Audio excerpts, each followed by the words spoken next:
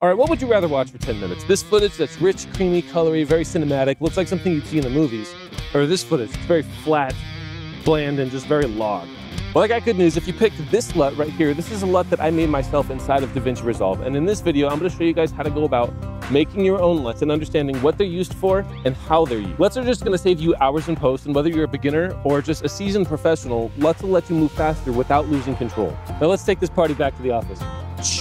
And don't worry, this isn't one of those click this button and magic happens tutorials. This goes deep. LUT stands for lookup table, and you can use them in DaVinci Resolve. Basically what they do is they remap one color to another color. If that sounds too techy, here's a simple version. A LUT is like a color grade shortcut. It takes your flat footage and gives it a redefined look, whether it be modern, urban, soft or punchy, whatever. Now there are two types of LUTs that we're going to deal with inside of DaVinci Resolve.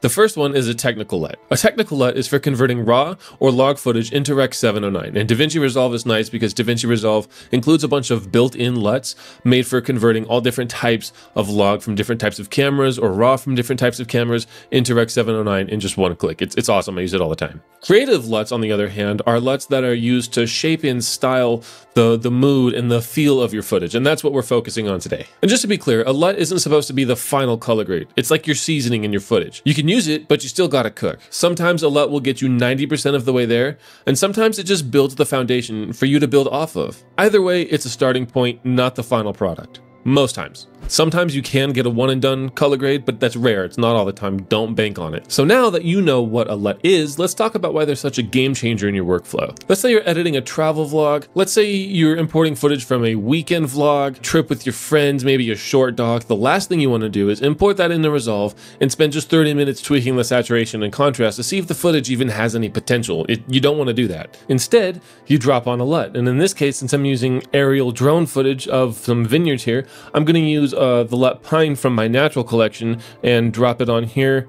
And I have nice, vibrant, lush green colors here. It's an instant vibe check, color that actually pops. Now you know this footage has potential. But it is worth noting that you should be adding your creative looks from your creative LUTs on after you've corrected your white balance and exposure earlier. I did that with a curves node right here. So now I'm gonna take this back and the colors are just a little more balanced here now. What's really nice about DaVinci Resolve is after you've applied your LUT in the node containing the LUT, you can come to this icon right here and under key output, you can drag this down under the gain, and that changes the intensity of the LUT respectively. So if you don't like it all the way up, you can drag it down just a little bit and make more adjustments from there. Being able to just do this so fast is the beauty in what LUTs offer you. They give you instant consistency, they give you fast client previews, and they give you the ability to add a look without having to build your node tree every single time. But hold up, if you have a lot of footage, adding a LUT onto your timeline is not the move. Let me show you how to actually use them right in Resolve.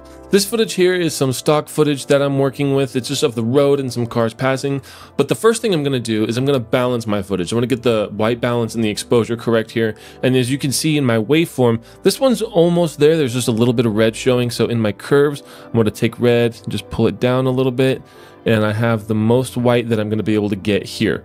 When you see most white here, that means it's balanced. I have a whole video about this on my channel about balancing your footage. Very important step in color grading. But now that I have this done, what I'm gonna do is I'm gonna add a second node here. And from my desert pack of LUTs, I'm gonna take my LUT called Barren and drag it on right here. It's from the desert pack for very barren landscapes. And there's a lot of that here. And you can see we are working with a lot of yellows. And I really like where this footage is to begin with, just as it is, but it could use a little bit more work. Maybe we could lower the intensity of our LUT here just a little bit. I'm gonna stick just down 5% right there. I want to keep most of it, but maybe not as intense as it was. And then I'm thinking what I want to do is I want to use this color slice tool, and there's a lot of yellow in this image, as you can see, and I'm going to up the saturation on that.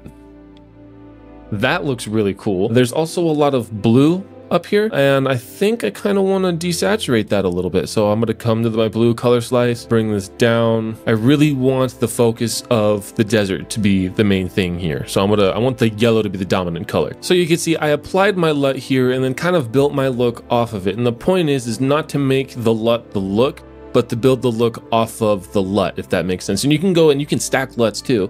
If there was another one you wanted to add and then kind of balance it and change the intensity as you go, you can entirely do that. That's your choice. But I have this clip here. I built my look coming from the LUT, and I think it looks pretty good here. I don't think this looks half bad. But as you can see, This is what it looks like with the LUT node turned off. I'm gonna turn it on here. The DNA of the look is in the LUT, and the LUTs just take a lot less time to build your look if you have LUTs that you know you like. But this is where I see a lot of beginners get tripped up, is a lot of times people will think, oh, I've applied a LUT, it's one and done. and yeah, well, sometimes that is the case. If you just leave it like that, you're missing a lot of spice. You know, you could be making your image just look a lot better, add a lot more characteristic to it. But if you choose to not add more of a look, add more nodes, you could be foregoing what could be an awesome image. Now let's talk about something super powerful. It's building your own LUTs. And yeah, I got something for you if you're not ready to make your own from scratch yet. And if you've made it this far in the video, don't forget to like the video and subscribe to the channel for more videos like this. Now let's get back to the video. Once you've graded a shot and you love the look, don't let it go to waste. Make it so that you can reuse that look over again. In Resolve, you can export that look as a cube LUT in just seconds. It's awesome. Here's what you do to do that. Let's say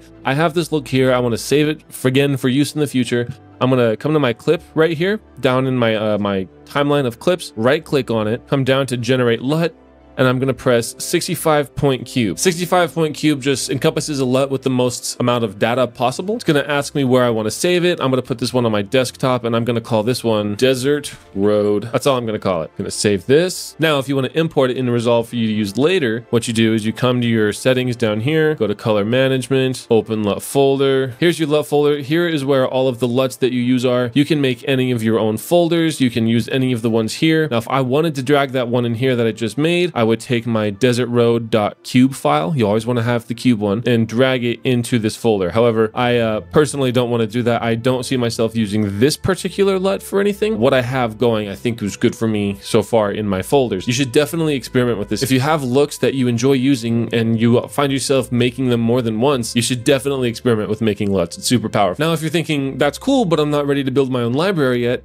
I got you. Every LUT that you're seeing in this video comes from my own collection of LUTs available for purchase. You got the Desert Collection, the Urban Collection, the Natural Collection, Farm Collection, and the Aerial Collection. And yeah, there's a free collection in the store linked with the others if you want to try that out. To get there, all you got to do is go to the website by clicking on one of the products down below, finding the free collection, and boom, it's there, free of charge. Take it. These collections of LUTs are LUTs that I use in my own work all the time. In fact, I use these ones the most often. These LUTs that I have, that I offer, are the LUTs that I use most often in my own work all the time. They're field tested in real shoots and tuned inside of DaVinci Resolve. I love them. I'm happy with how they turned out. So whether you're crafting your own or leaning on a pack like mine, the goal is the same. Build speed without sacrificing style. Color grading can feel like a black hole, especially when you're starting with flat footage and don't know where to start. LUTs fix that to give you a launch pad, not a crutch, but a compass. You still have to shape the final look, add your contrast, add your saturation, add your gradients, but a great LUT gets you in the right ballpark and fast. You can check out that free pack I was telling you about either on my website linked down below in the description or on the same store as the products linked down below in this video are on. Use them, tweak them, learn from them, or start making your own. Either way, you're leveling up. Drop a comment if you've ever found a LUT that was a one-click wonder and changed your whole workflow. And if this helped you out, don't forget to hit the like button. It helps the algorithm and it tells it you've got great taste. And don't forget to subscribe. I'll see you in the next video.